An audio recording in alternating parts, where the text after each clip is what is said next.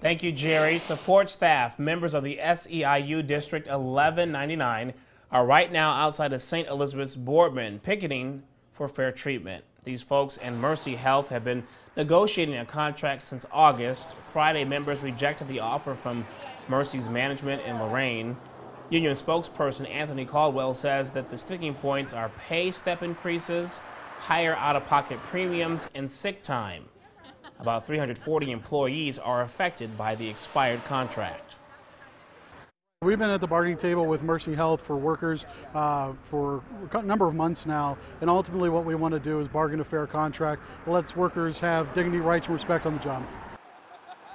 Officials with St. Elizabeth Boardman would not go on camera today, but did release a statement. It says in part, quote, "We recognize the union's right to picket lawfully.